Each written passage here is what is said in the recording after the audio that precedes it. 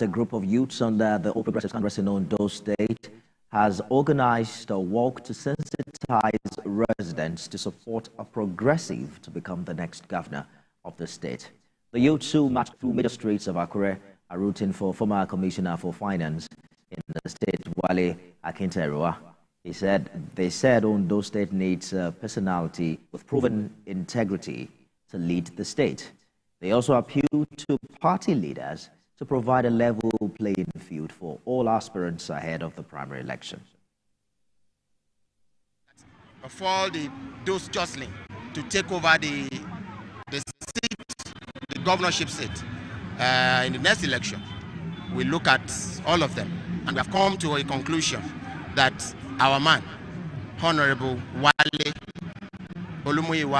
Akinterinwa, is the best man for the job. We are here to call on him, to beckon on him, to come out and represent us in Ondo State. We believe in his intellectual prowess, and we know that he is experienced. He has been a commissioner for 3 times. Enough is enough in Ondo State. It's high time for us to support the more progressive. We don't need APC, PDP, AMPP. We need the progressive.